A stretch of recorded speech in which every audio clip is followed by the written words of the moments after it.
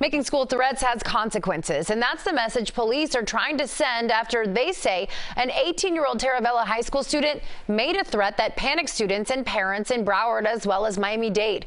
Catrina Petit, who you see here, she's facing 19 charges.